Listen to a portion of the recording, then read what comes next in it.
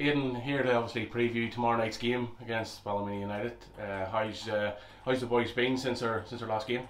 Yeah, obviously we played Coleraine two weeks ago now, and we probably didn't want to stop. We wanted to keep going. But look, Ballymena tomorrow night, boys are rested up well over the international break, and yeah, ready to get back at it. And what sort of things have you been doing? Obviously, as a week goes by, it's obviously match preparation. But when you have a bit of a break in between games, I think it was maybe near enough 2 weeks. What sort of things do you do in between that time?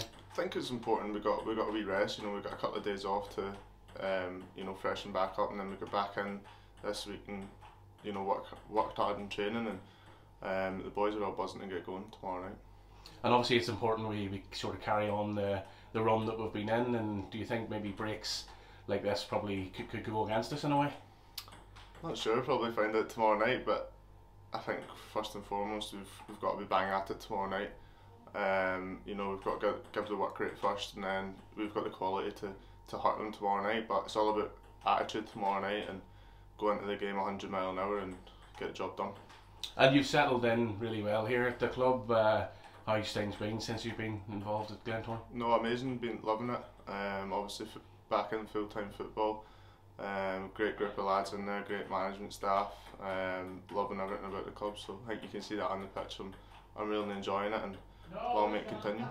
And not only are you grabbing clean sheets at the back, which is your bread and butter, but you're in amongst the goals as well, and you've become a bit of a cult hero already with the fans. You must be loving that. Yeah, no, buzzing. Anytime I can chip in my goal's nice, but the clean sheets are the one that you come in after a game and everyone's buzzing, especially for us, Big Azza and Paddy at the back as well. Like, clean sheets are our bread and butter, as you say, and when we get one, we're all buzzing. And not only have on the pitch we've been busy off the pitch as well. We've been busy doing a lot of community work. What's it like getting involved with the East Belfast community and helping about the local area? No, it's definitely important to give back to the community. Like, you see anything that we can do to help the community and build and grow. We're always ready to get our teeth into, and it's such an important part.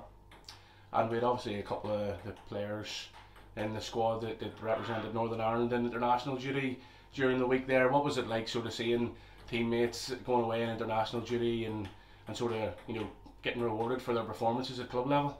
No, it was great. It's great to see the lads going away and getting called up, and international recognition is always great. I had it myself back home, all the way up to the age groups and under 19 level. So look, it's always great representing the country, and it shows that, especially like Conor Mack going away with the first team squad, that there's a pathway through for the lads, and hopefully for me as well, there's maybe managers and stuff going to be looking at our league and thinking, looks good standard of league, so it's good. And then obviously going into tomorrow night's game against Ballymena United, they've not had the best of starts to the season. As a player, do you look into that much, or you obviously know what type of team Ballymena are like? No, I think you can't look on form. You'll get 100% for Ballymena, and they'll come here wanting the result and try and, I know they've been on a bad run, they'll try and come here and get off that run. So as I said before, we've got to be 100 mile an hour tomorrow night and give everything, and hopefully get the job done. Do you notice a different sort of approach when teams come to the Oval to play against the Glens compared to playing them maybe away from home? Yeah, well, I think being away from home as well, teams tend to sit in against us and make it difficult, and it'll probably be the same tomorrow night. They'll probably come with 5 and sit in, and it's down to us to try and break them down, and again, looking forward to the game tomorrow night.